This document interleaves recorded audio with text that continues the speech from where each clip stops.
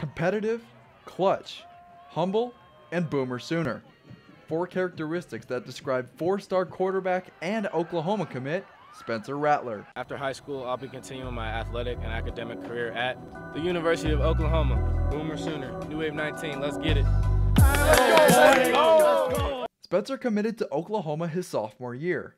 Now as a junior, he is the #1 passer in Arizona and still manages to maintain a 4.0 GPA. Although Spencer receives the recognition for his accomplishments on the field, he credits his parents for all of his success. I contributed to my parents. They instilled hard work in me at a young age.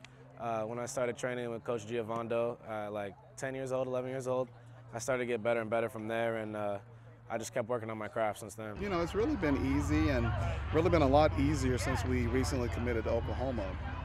That took a lot of the pressure out of it, in my opinion. Spencer is a fierce competitor. He doesn't get rattled in clutch situations, and he wants the ball when his team needs him most. He always likes to take the toughest guy at basketball, even though he's not the starting point guard per se. And then football, early on in first grade and up, he actually was quarterback and safety. Because with NYS, he kind of played both sides, so he enjoyed that part too. He still wishes he could receive a ball at times, but we realized he was not built for that, and we've enjoyed this ride so far. Mike Giovando is the creator of Elevate QB Academy and has been coaching players for 15 years, has coached Spencer for the last 6 years, and has coached players at all levels, including NFL quarterbacks Tyrod Taylor, Colin Kaepernick, and Tim Tebow. Spencer comes here every week to meet with Coach Giovando to boost his footwork and his passing skills.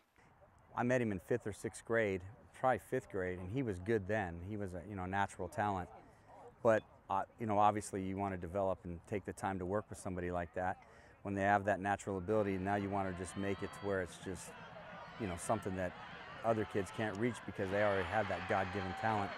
And with that hard work and that dedication of coming in and learning the craft even, more on a regular basis and really diving into it, I think that's why you've seen him kind of develop into the player that he has. Spencer has a bright future ahead of him, and it will be interesting to see how his career develops as he begins to plan for the next chapter of his life in Norman, Oklahoma.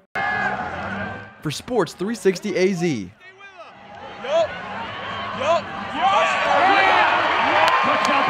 I'm Austin Burnett.